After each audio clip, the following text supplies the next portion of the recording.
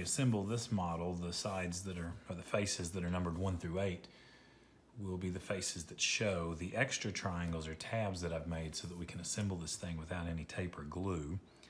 And I had to come up with a way for the final tab to insert firmly, so I have these extra tabs that say under 1 and under 5 that I'll show you. They fold, and the one that goes under 1 makes the final pocket for the assembly. So you cut this shape out, as I have done here, and in the dotted line, you're going to go ahead and cut that as well.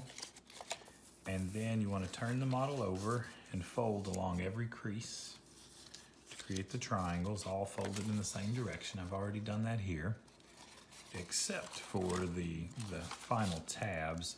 You want to fold this one in the opposite direction. So the first thing I'm going to do is fold these under. It says under 5, under 1, so those fold under faces 5 and 1. And then I'm going to tuck the blank tab under 6 to create the upper half of an octahedron, and then start working my way around. The last face I'm going to assemble is 4, and I'm going to first insert the 2 triangles, and then the last tab, there's a nice pocket with the ones we folded under 1 here. So it's a little tricky to insert this final side.